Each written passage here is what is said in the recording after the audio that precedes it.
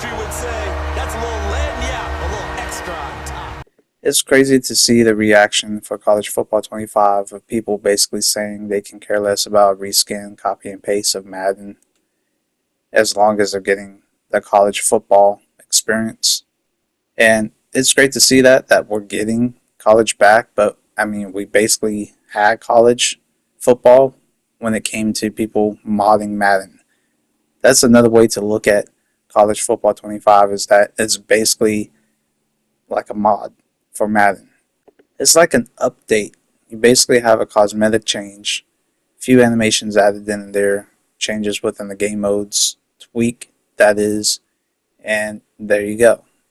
If you do a comparison in importance of what needs to be addressed, fixed, updated, take a look at Ultimate Team compared to gameplay. Ultimate Team can be yearly done and done well when it's updated with adding new players, rookie players, things of that sort.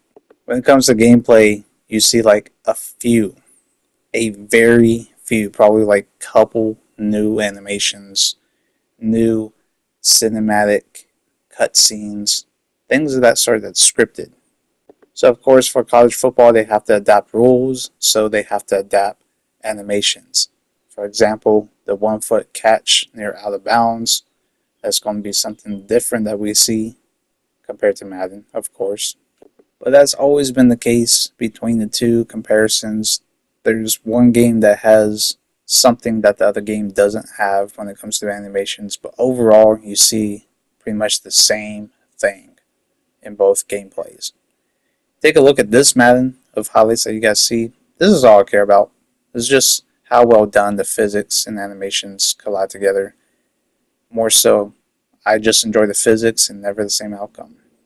Anyways, we'll cover more about this, but let me know what you think about it so far down below in the comments. Till next time, I'll see you guys later. I'm out. Peace.